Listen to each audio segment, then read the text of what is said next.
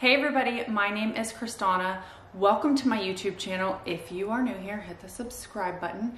If you're not new here, welcome back, friends and family. So today I have a piece of furniture that I got. It's part of a set. This one is more of the chest. There's a tall boy in the other one, but this one right here has quite a bit of work on it. So I want to take you guys through how I would fix things. This has some chipped veneer. The back is not set. It's a little bit off. It's kind of wonky. So we're going to be, and the top is actually a little bit loose. So we will be doing some work on this piece, and then I'm going to decoupage on this piece, and we're going to do some blending and try to make this really beautiful. I think I'm going to strip the top and keep the light wood. But if you guys want to see that, make sure you stay here and don't forget to subscribe. This piece of furniture had veneer damage on each side, and the back was not attached, and the bottom was actually not attached either. And so I removed all of the drawers first, and you can see how hard it is for me to pull the drawers out because the piece of furniture is kind of lopsided. So what I'm going to do is I'm going to flip it over and put it on its bottom. And what I'm going to do is pull this apart and then reconstruct it, because this is why it's so wonky and this is why the drawers aren't really fitting. So I'm going to take a mini pry bar and pull the back off and set that aside while I rebuild the rest of it. This part was fairly easy. All I did was pull everything apart, add wood glue, and then I took a mallet and I gently put it all back in place, and I added new nails on each side so that way it would hold it in place, and then the bottom was much more sturdy. So that bottom piece right there is also where the drawer slide is going to go, and so we want to make sure that it is nice and sturdy. I did reuse the wood because I didn't feel as though it was necessary to completely replace the other panel. And so as long as it's sturdy enough where this backing brace right here can go in, it is going to be just fine for what we need.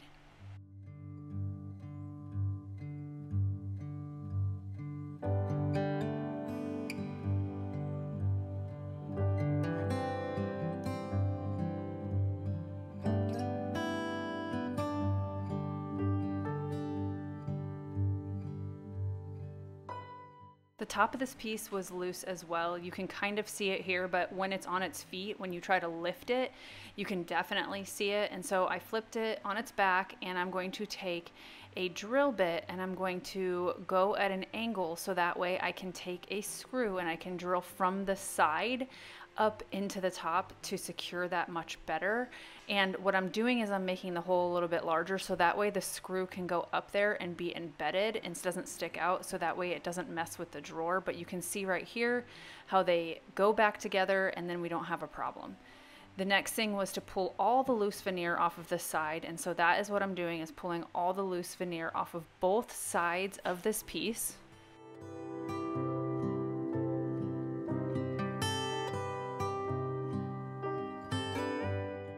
Once I was done pulling off all the loose veneer with my hands, I took a metal scraper and I'm going to scrape anything else off.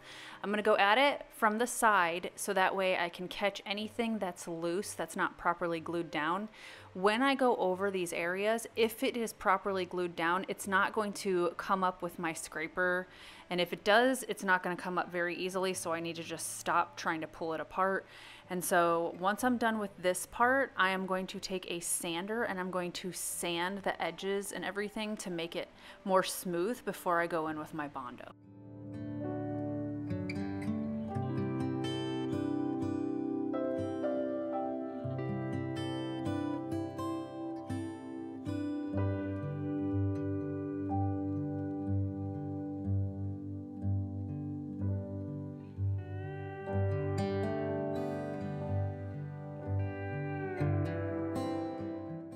I'm using the all-purpose putty Bondo, and so what you're going to do is you're going to take the filler out of the can, and there's a hardener, and you're going to put just a little strip of hardener across.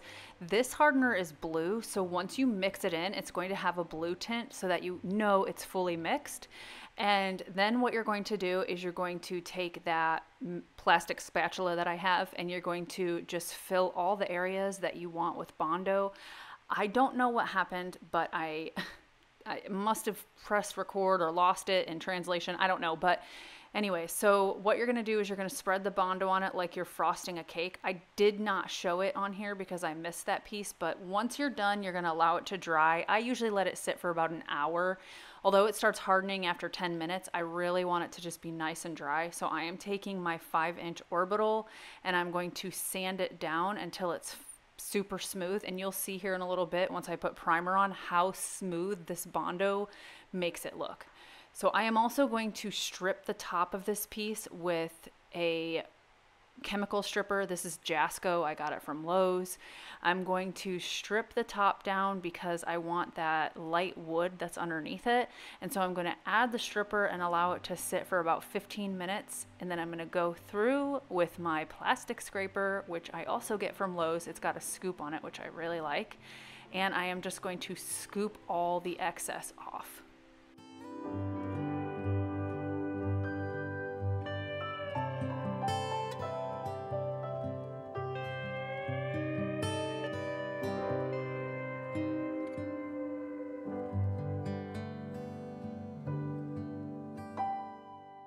Once I was done, I cleaned this entire piece with Greenie's Strip and Clean Cleaner.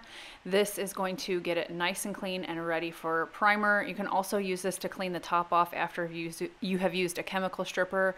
You can also use mineral spirits to clean off after you've done a chemical stripper, but this will be your next step. Then what I did is I allowed the top to completely dry, and I'm going to take my 3x4 electric ray and I'm going to start with a 120 grit and I'm going to go up to a 400 grit. Because I am not restaining this, I want this top to be really nice and smooth, and so that way when I go in to do the next step, which I'm going to do this white woody stain, I know I told you I'm not going to be staining it. What I'm doing is creating a shadowing effect. I don't know why I wanted to do this, but I did. So I'm just going to add this on the edges around the piece to kind of just add a little bit of something different that goes with the lighter natural wood. And I'm taking my Crys'Dawna brush, which I also use for blending, and I'm feathering it around. And so you're going to see I'm feathering it around the whole top. And then what I'm going to do is allow it to dry before I go in and kind of adjust it. So I'm using a non-woven white abrasive by Surf Prep, and I'm going to just kind of rub on the edges to make it look like it is kind of whitewashed or worn, but it's going to go out to the edges.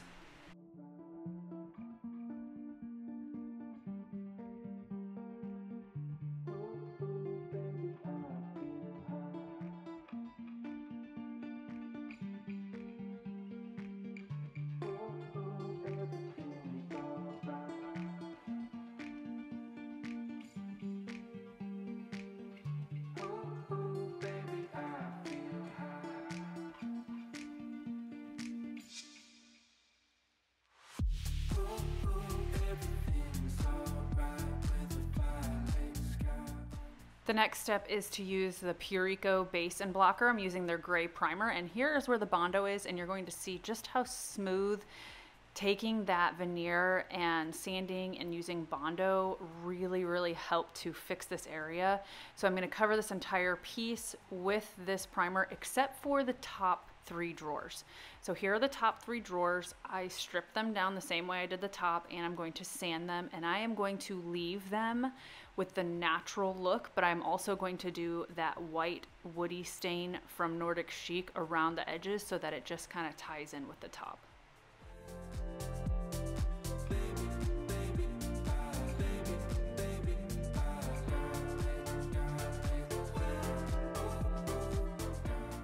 I will be decoupaging this piece, and so I'm just kind of placing it where I want, and I'm going to cut the top because I'm only going to decoupage underneath those drawers because I want to keep them the natural wood. What you can do is you can take a paintbrush and dip it in water and go around the edges, and then you can pull the edges off and it's going to create a jagged edge. But what this does is it creates a jagged edge that is easier to blend in with paint so that you don't see those just straight lines when you're decoupaging on furniture. So this is super easy. Just carefully pull this apart. Again, this paper is called Weathered Roses by Whimsical. And what I'm gonna do is I'm going to use my Crys'Dawna brush, and I'm gonna lay down some top coat. So you can use whatever top coat you want or whatever your decoupage medium is. And I'm going to lightly rub it across. So I like to wear gloves, and this is a crumpled ball of cling wrap, saran wrap. Nothing special, plastic wrap. And what this allows me to do is it allows me to push down the paper to get some of these wrinkles out. And so you're going to probably want to use this for most of the process. And so I'm just going to carefully push it down on the center, pull it down, add some more decoupage medium, rub it down, and I'm gonna do this to adhere this paper into all of these areas first. And then once it's adhered to the piece, I will go over the top of the paper with the same top coat decoupage medium, and I'm going to rub that in and get all of the bubbles and creases out. Now I do want this to have a little bit of some creases just for a weathered look, but this will get most of them out.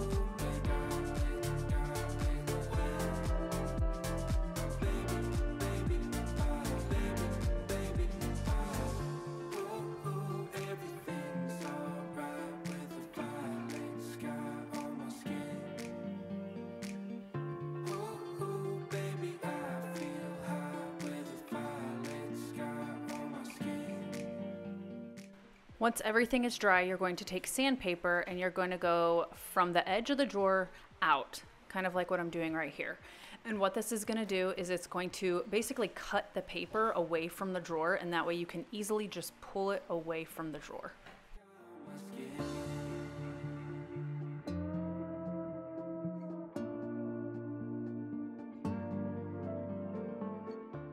The next step is going to be blending this paper and doing a mottled blend on this piece. And so if you look at the screen, it's going to tell you what color I'm using each time.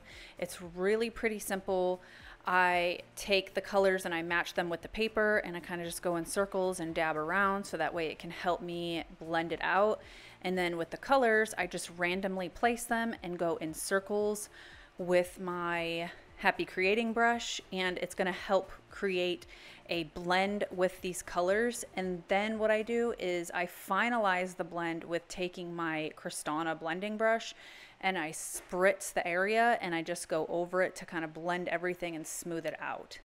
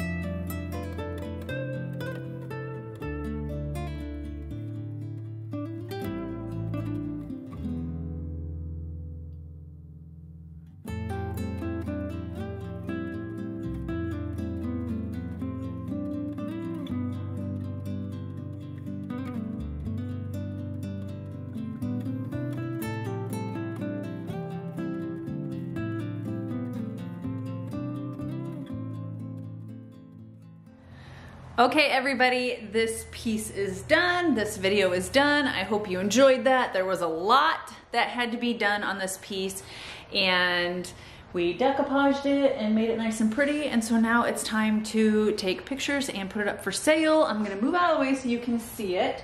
So it does have a little bit slightly of distressing, and that is just because I wanted it to go with this look. What I did with the hardware is I boiled it in just hot water and I scrubbed it with fine steel wool and then wiped it off. So this is the original hardware. I just cleaned it. It didn't polish it up too much, but it did clean it and get some of that grime and stuff out. So this piece is done, and until next time, guys, happy creating. Want to say bye? Rupert. And Rupert says bye. And say, have a great weekend. Have a great weekend, everybody. Happy creating, and I will see you later. Bye. Hey, darling, can I tell you what's been on my mind? Sick and tired of the 9 to 5 in the city life. Hey, darling, we could get out of town, see the beautiful world around, wanna see it now. Pack our bags and get in that car,